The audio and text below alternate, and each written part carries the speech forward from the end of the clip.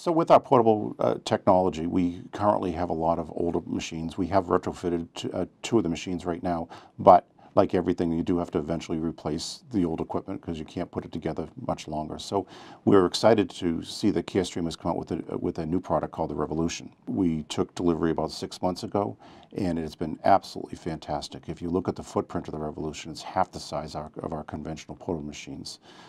Being an institution that's fairly large, a lot of ramps, a lot of elevators for the technologists to use one hand to be able to push this Revolution around. The institution, it's been a wonderful experience for the technologist. The collapsible column in the Revolution allows the technologist to see over the portable machine where they had to look around before. So we're certainly able to see anybody coming down the hallway and obviously not run into people. So it's been a great experience. The actual technology is very similar, same user interface platform that we have on our DRX conversion rooms and our CR devices. The image quality has been fantastic, and the advantage of having a second look on the tube head itself, when the technologist could be in a very cramped isolation room, they're able to see the entire generator on the tube head, which has been a wonderful experience for the technologist. This machine drives wonderful.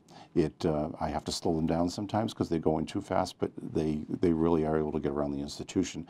And it's an interesting, we have a lot of portable machines here at the institution. We try to locate a machine on each one of the floors. The technologists stand in line waiting for the Revolution to come back from a portable because they want to use the Revolution. They don't want to use the other X-ray machines. So it's been a good ride, and we're looking forward to receiving more Revolutions and to replace our fleet. And we will be able to reduce our fleet in half.